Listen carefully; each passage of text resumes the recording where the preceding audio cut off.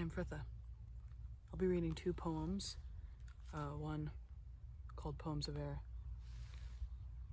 from the late hour, and the second one, Breath and Darker.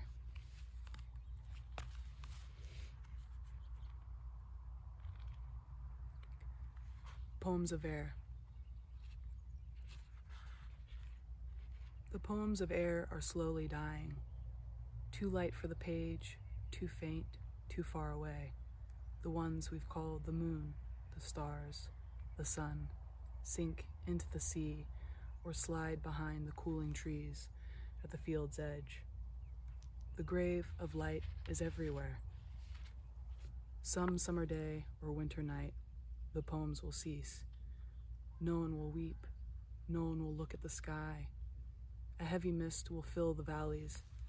An indelible dark will reign on the hills, and nothing, not a single bird, will sing.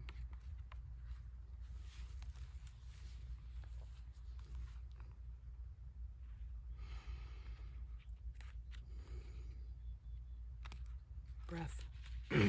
Breath.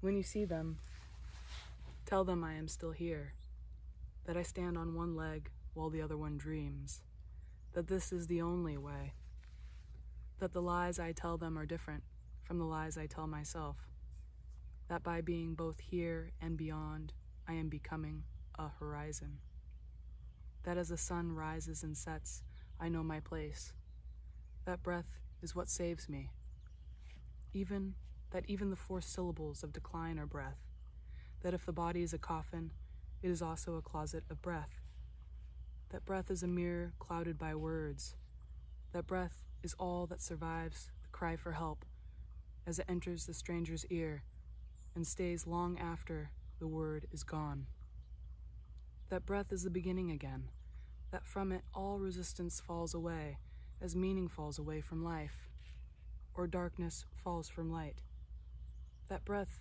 is what I give them when I send my love.